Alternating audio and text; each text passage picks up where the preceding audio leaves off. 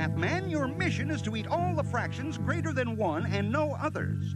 When you encounter a number, you will have until the count of 3 to make your decision. And beware the shifty Mr. Glitch. Oh. He will eat you if you are wrong. Mathman, Mathman, Mathman, Mathman, Mathman, Mathman, Mathman, Mathman. 3 halves greater than 1. Oh, dear. Mathman, Mathman, Mathman, Mathman, Mathman. Fractions greater than 1. Mathman, Mathman, Mathman, Mathman, Mathman. 7 over 1 is 7. That's greater than 1. Rats. Mathman, Mathman, Mathman, Mathman, Mathman, Mathman, Mathman, Mathman.